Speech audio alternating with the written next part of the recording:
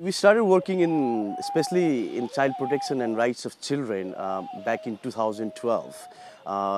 This was very different kind of project that we launched back in 2012. Then we had a Nepal Rescue Agency project that was primarily focused on rescuing children from exploitative and abusive conditions. It took us like almost 2 to 3 years to do a lot of rescues. We have rescued over 200 children in this sector, especially children sold to circuses in India or trafficked into orphanages of Nepal or in India.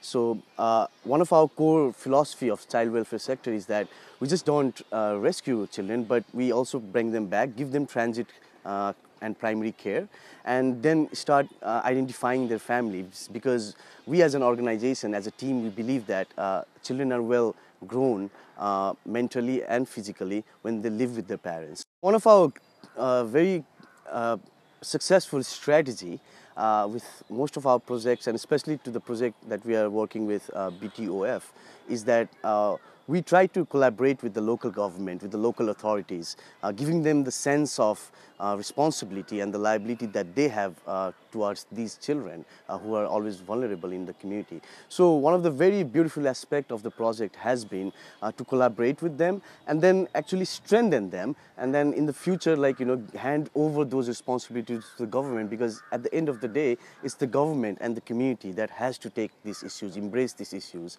and then look for a long-term solution. So it has been very successful that we have been sensitizing the government officials, collaborating with them, and even inspiring them to take actions against these social evils that exist in the society.